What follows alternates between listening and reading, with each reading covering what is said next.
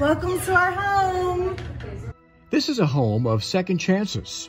The residents are restored citizens, recently released from prison. This is my room.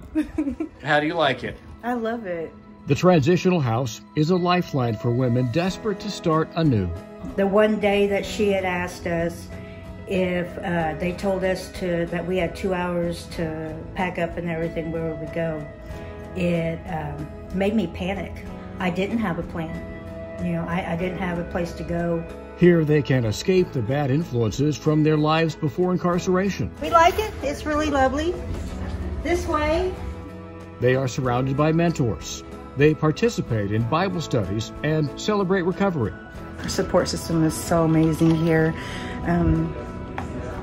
Man, I just can't emphasize that enough about our support system. We cook together, we have our house meeting and Bible study. It's just a community, it's a sisterhood. I knew that I would have the support that I needed, you know, around not only all my RISE sisters, you know, but with Christy. You have a lot of friends. I do, and I even have friends that I brought from prison.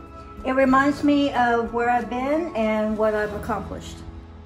The home has 4 bedrooms, 4 bathrooms, and is furnished with everything these women need to thrive. The house is just beautiful. It's all been redone, and so we're so thankful to the Thorpe family for getting that all together. So really, our heart is to purchase that house. Here, the women are embraced by neighbors and encouraged by friends. It's more than a house, really. It's 2,300 square feet of hope.